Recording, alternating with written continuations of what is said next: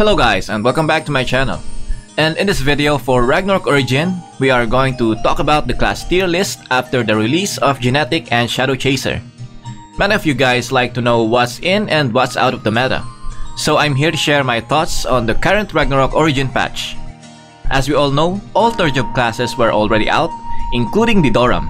Though we still have the extended classes, but that's for the future. So I have here two categories for the tier list. The first one will be the PvE and the second one is for the PvP. I will be ranking every build for each classes so you will have your own preference. But please do keep in mind that these are all based on my opinion, and I do respect if you don't agree with me. So let's get on to the first part, the PvE. PvE consists of MVP, raids, and grinding, so keep that in mind. The first class will be the Rune Knight. Rune Knights are one of the best class in the game and one of the easiest to play. Having a melee damage that can also do mid-range damage is a great feature for a class. However, their builds in PvE separates them from the rankings. For Arcane Sword build, I'll put them on the A tier. But for the Spear, maybe higher than B, but I can also put them on the A since their grinding is terrible. So let's just put them on the B tier. Next is the Warlock. This class has been the strongest class before Doram, and also has one of the best Vero scores to have. However, the Ghost build really lacks AoE as well as DPS. So most players are just sticking with the Elemental build as it can do AoE and has more damage on it. For the Elemental Warlock, it's definitely an S tier. And for the Ghost build is a C tier. Ghost build can't benefit with the Elemental Insight Vero score, and also it can't perform well in grinding, which makes this build very underwhelming. Next one is the Mechanic. This class has 3 builds and each of them has their strong points. The Cart build in my opinion is the strongest and the easiest one to use. However, their only weakness is dealing with fire type enemies because their Cart Smash along with their overheat buff is a forced fire element damage. They could easily be one of the best hard hitting class on fighting boss monster, but the forced fire element damage ruined it. That is also why I will rank Cart Mechanic in the A tier. This build is also good for grinding, but there is a mechanic build that is much more better on that matter, and that is the FAO Silver Sniper build. This build is one of the best in terms of grinding, but when it comes to fighting boss monsters, it turned out to be a mediocre. That is because of getting your timed up turret installation before hovering in your Silver Sniper. It's not really that bad, but having yourself doing the turret installation every time the Silver Sniper ends is kinda annoying, unlike the Cart build which you can just auto AFK. But Silver Snipers don't have any forced elemental damage, so you can use elemental converters or scroll anytime you want. That makes them also an A tier. Madagir Mechanic has the worst DPS out of the 3 builds because this build only excels in PvP. Their grinding capability is also bad, so I'll just put the Madagir Mech on the trash. Next, we go to my favorite job class, which is the Ranger. Ranger has been buffed so many times after its slumber days. Good thing players have seen the light of this class and it turned out to be better as buff patches go by. With the recent attack speed buff for Sniping Ranger, it became so much better and now became the best class in terms of grinding. It can easily farm 3 spots at the same time. Their boss fight is also not bad anymore, considering some of their skill animation and cooldown has decreased. So if I may rank this Sniping Ranger in PvE, I'd consider them in the A tier. For the Warg build, I think it's still the best for boss fights than sniping. However, this build lacks on grinding, so I'll just put them on the B tier. Next is the Archbishop. This might be a hot take for me since 2 builds are very different from each other. One is DPS and the other one is support. But let's talk about the Divine Wrath build first. Their grinding is okay, but you need to invest more in this build for you to one-shot mobs with Radiant Shock, or else you will use Magnus for an additional skill damage. Their boss fight is kind of underwhelming in terms of DPS, and there's a lot of effort in manual playing for you to achieve their max DPS. So for me, Divine Wrath Archbishop is C tier. The full support build, however, is very needed in parties, so you can't go wrong with this class build, but it takes a lot of effort for you to utilize the skills properly for your team.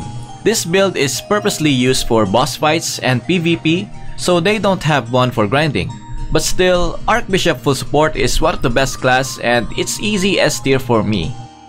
Guillotine Cross on this current patch is becoming underwhelming because there are better options for melee classes. Now that Shadow Chaser is already out and has better DPS output, GX has been out of the meta for quite some time. Katar build is the better option for grinding as it has some AoE skills, but they are outperformed with the other build that is dual dagger in terms of boss fights. However, both builds are currently not in a good spot, so I'll just put them on the C tier. Next we have the first 3-2 class, the Shura. This class on the release was very underwhelming. Both builds are bad, and the Shura presence of being a one-shot, one-kill became a meme in this game. The 5 seconds charging time kills their kit, and there are no recent buffs on this class for the past few patches, which I think the developers gave up already. For this matter, I think the Combo Master has better DPS output than the Hell's Gate, but nonetheless, both of these builds should be put into the trash tier. Next is the Royal Guard that is also released along with the Shura. This class is also a meme. The War God is very underperforming and it lacks damage output along with their weak ass grinding. However, the other build, which is the tank, has a better reputation for its role, but I think they are still not in a good spot for forming a party. So in this case, War God build is on the trash tier, then tank build will be a little higher, C tier. Next one is Sorcerer. This class is one of my favorite class because of the auto-attacking build.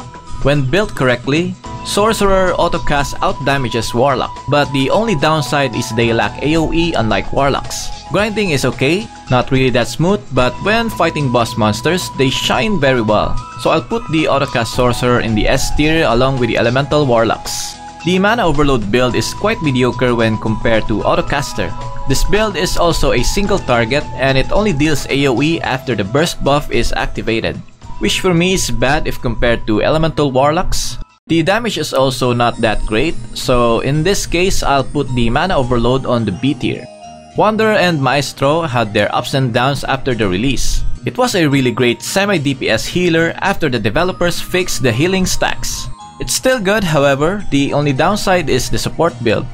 It's lacking in many sense and it can't outperform the Archbishops when it comes to supporting the party. So for the full support capability, I'd rank them in the B tier. For the DPS build, it's kinda mediocre also, but the thing is you can do DPS while healing, so I'll rank this build in the A tier. Next is the newly released class, the Genetic. Genetics were in a mixed situation of role as of this moment. They don't deal that much damage, but they can be handy on a large-scale PvP. But in PvE, they do lack in DPS, even with the engineering build, and those random ruptures don't help. So I'd put them on the B tier, maybe higher, but I can't also put them on the A tier because their main skill damage is a forced fire element. Botany build is not a DPS. However, they do have better AoEs for grinding, but this may take a lot of investments to be more effective. So still, this build is a trash tier for me. Next is the Shadow Chaser. This class is one of the best class now with the melee form build or the Masquerade. They are okay in grinding and have a lot of damage on their kit. It is one of the best class now that can go head to head with a physical build Doram, so it's an S tier. For the Auto Shadow spell build, they can also do great in farming if you copy the best AoE MVP skill, and I think the Baphomet Lord of Vermilion is one of the best to use for this situation. DPS wise, this build is also good, not really the best in terms of boss fights, but it can deliver. In this case, I'll put the Shadow spell build on the A tier. Magic type Doram has been very underwhelming. It has been forgotten because of how good the physical type Doram is in terms of god tier DPS. But for grinding, this build outshines the physical build as it can clear mob spots easier. So in terms of its overall performance in PvE, I'd rank them in the B tier. The physical build may be lacking in terms of grinding, but the DPS they can deliver is what they really excel at. They are also ranged and have that huge OP AoE. So for this one, I'd still rank them on the S tier. Moving on, let's discuss the PvP. For Rune Knights, the sword build may be much tankier as they can wield shield, but in terms of damage and AoE, I think the spear build may be better choice. Sword type is just so good overall, so I'd put them on the A tier. Then for the spear build is also A tier because spear build, regardless of having a higher damage AoE, is only good at large scale PvP like Guild League or War of Imperium. For the Warlocks, the Elemental build is still great, OP in terms of Virus Core Elemental Insight that can negate element armor and make them vulnerable to your skills. So it's still an S tier for me. The Ghost build, however, even if they are lacking on AoE, has a good spot when doing PvP fights. Their large circle domain can be one of good use for crowd control, and they can somehow burst down a single target opponent. So for this matter, I'll put them on higher rank. Not as great as Elemental build, but they can be useful for some time. So for me, an A tier will be respectable. Next is mechanics. I had fun using the cart build for PvP, even though it is easy to counter with Pasana card. Though it's very strong, but it's still a melee class that uses two-handed weapon, which we know that type of class is squishy. Comparing it with the Rune Knight that can wield a shield and do mid-range damage, with higher mobility makes this class turn bad. So B tier. The Silver Sniper, however, is a better choice for PvP as it can move while attacking with a long range. It also is really strong in terms of dealing damage, so this one is an A tier for me, because the only downside is the turret installing. Madagir is the best mechanic build when doing PvP. It is very tanky and can deal decent amount of damage while also doing crowd controls. Not really best overall when compared to other classes, but they can still deliver. So yeah, A tier. Next is Ranger. The sniping build will outshine the Warg build in terms of PvP by a lot, because Warg build only deals single target damage and the worst part is it's a melee. While sniping can do AoE damage from afar, and it can stun targets in a line, which is more helpful for the team. So for this one, sniping takes the A tier, and then the Warg will be on the C tier. Archbishop is an easy S tier for the full support build. You can't go on a PvP without a full support class on your party, as you will struggle really hard. Archbishop is still the best support and no one can replace it. Divine Rat on the other hand is mediocre if compared to other magic type classes, so I put them on the C tier. For the Guillotine Cross, the Qatar build is the most used build for PvP as it can sometimes burst an enemy. However, this build lacks damage and cannot compare to the new meta, which is the Shadow Chaser. So for this one, GX Qatar will be on the B tier, while the Dual Dagger is quite expensive to build because it has two weapons and still deals low amount of damage, so I'll put them on the trash can. Shura is still on the same spot just like their PvE performance, still no good buffs, so I'll put them on the trash tier. Gate of Hell can't even break the PvP wards, which really drops down their potential of one-shotting enemies. And the Combo Master is a joke. Royal Guards might have a shot at being a tank in PvP. The tank build is much more useful on shielding allies as well as doing crowd controls. So for me, RG Tank is an A tier, while the War God build is a trash tier as they can't do anything. Just stay away from this build if you can.